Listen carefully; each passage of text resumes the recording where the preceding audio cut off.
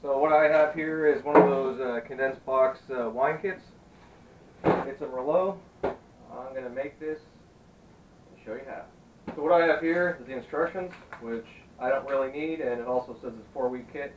Depends on how much patience you have. You know, with wine, the longer you age it, the better it is. If you let it sit long enough, you don't even have to use a clearing agent, especially if you're allergic to shellfish, because the liquid stuff is based from shellfish. So that's just something you should know. So these, I don't need, just watch me. Sanitized fermenting pail. I always normally do the wine starting always in plastic and then I go to glass. So I will get to this. The first step always is some kind of additive fitting agent. It's a bentonite, which is almost like some kind of clay of some sort. Best to get some really hot water, which I'm going to do. Put it in the fermenter. I'll show you what I do. So what I have here is about 5 liters, no wait, 3 liters of really hot water. So I'm going to put that in and grab a pair of scissors. Put this down. Scissors to cut the package of bentonite so you're not fighting with it. How? So literally it's granular, looks kind of clayish. It really likes to clump up. Sprinkle that in, it really sets to the bottom. So the good thing about these fermenters with the O-ring, it's normally better, excuse me, to do this on the floor. It's hard.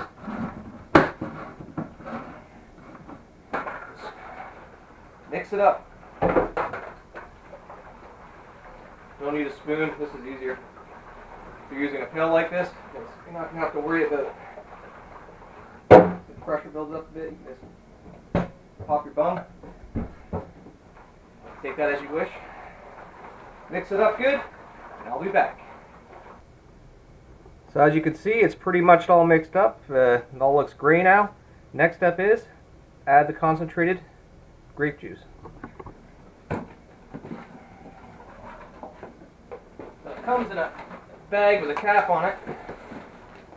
A little bit of a pain in the ass. You can't use these or your teeth. I know some people cut the box out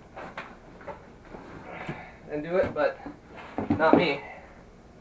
So, you can't see this, just helps pop it. Actually, just hold it on there. Take the lid off.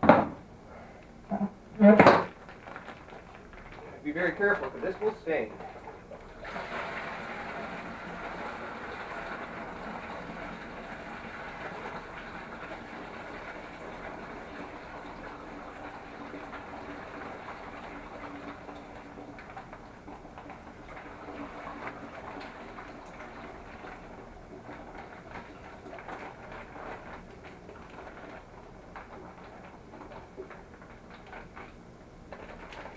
Smells really good. And be careful because this will sting. Next step, get some really hot water, put it in this bag, put the cap back on, and rinse it up. So I'll be off camera for a second. Back now. So I put some really warm tap water in this. You just want to mix it around in all the corners to try and get all the concentrate to lift. I normally do this twice just for safe measure. And the last time I cut the corner off because you can't get everything out of that. It smells really good. Pretty aerated, but again, watch for the splashing because this will stain. So don't do this over carpet.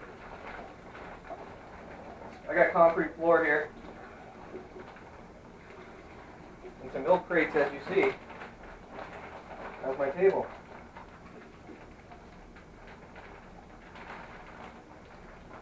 That's the first time. I'll do one more.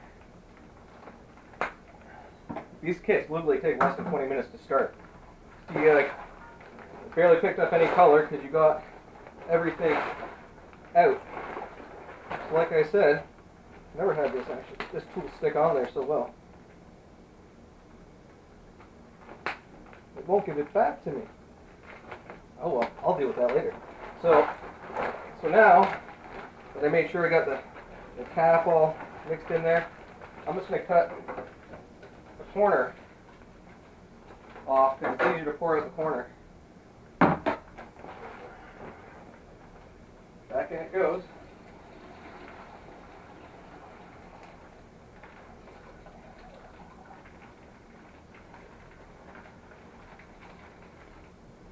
Now we'll pull this garbage. Give you a little sneak peek. You can see that. It smells really, really good. It smells very sweet. Next step. This is one of those 27-liter pails, so about this line here is good for 23 liters. Even though you can make these things less, because when you degas, again, watch the splashing because it will stain. Try to do it very gentle. I see it coming up on the side of the fermenter. I know you want to aerate it, but we'll do that after.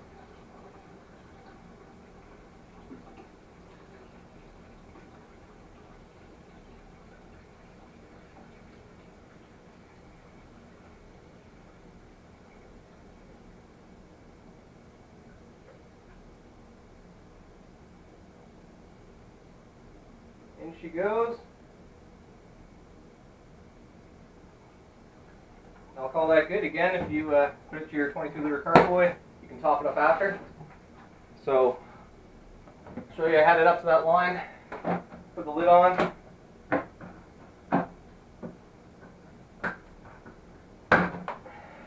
Move the scissors. You know, some people hydrate the yeast. Sometimes I do. I don't feel like it this time. Never had a problem not. So,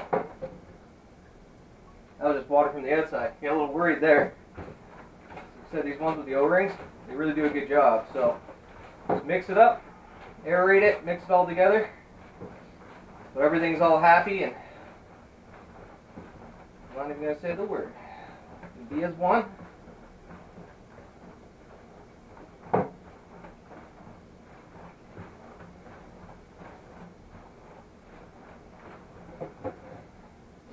I will show you.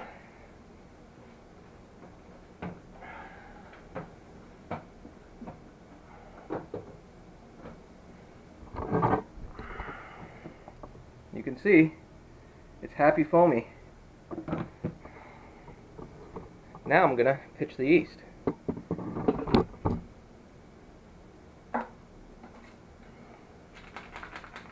Level on the EC.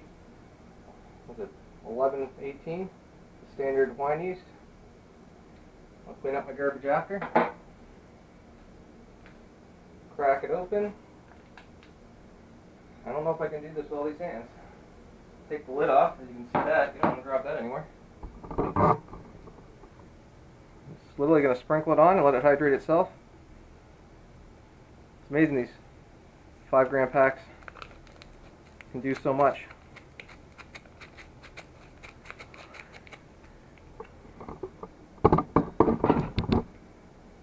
Put the lid back on.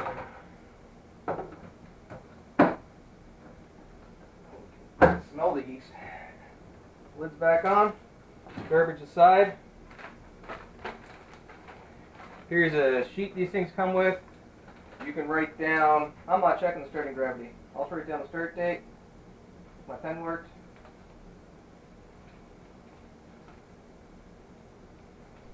I get some Merlot. Write down the yeast. And that's about it. So I'm going to put this in its home, wherever I choose that to be. Wine likes to be warmer, so my basement's currently like 16, 17. I could put a heat belt on it, but I'll just wait to see how fast it starts. But I could start it off with a heat belt. How about that? I'll put a heat belt on this, put an airlock in, and I'll film it back when it's actually bubbling. So that'll be a day or two. Airlock in, heat belt on.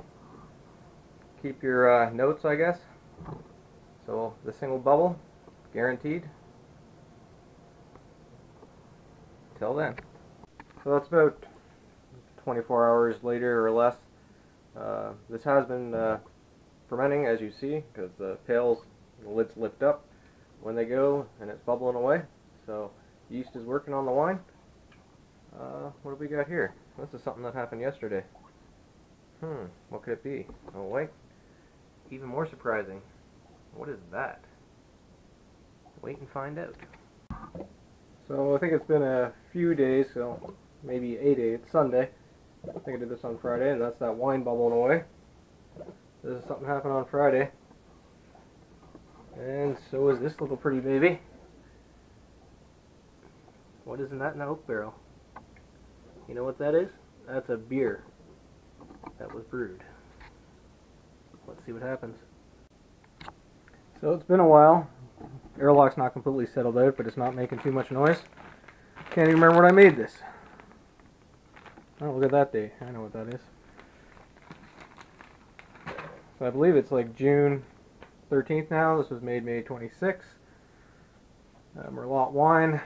I think it's time to transfer it. So, clang clang. Got a 6 gallon carboy here, ready for it to go into. I always have some kind of beer on the go. I'm trying to think even when I made that. Oh, I remember. Same day I made this. And got that lifted up.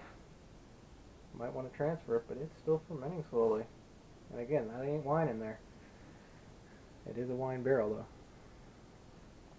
So I'm going to get this in there and let you see. So step 2, when you always transfer your wine, you got potassium metabisulfate and potassium sorbate. Use this to kill the yeast to stop it from fermenting. You add one, then the other. I'm just showing you that now because I will be adding them. And I'm going to try to speed this along.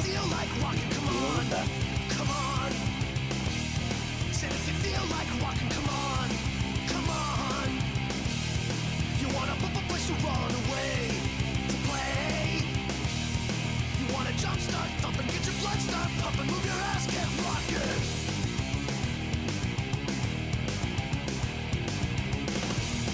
If you feel like screaming, come on, come on.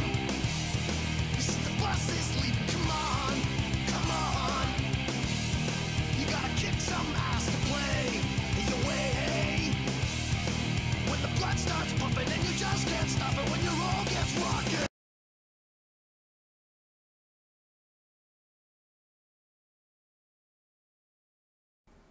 So this stage now is the degassing state. So every once in a while you could just mix it up. I know you can get, I have them, degassers and all that speed things up, but it can foam it up and you really have to watch. But me, I let time do it because wine aged is better. So hopefully in a week be having some of this tasty treat. How was that Citra Hop IPA? That stayed on those hops way too long.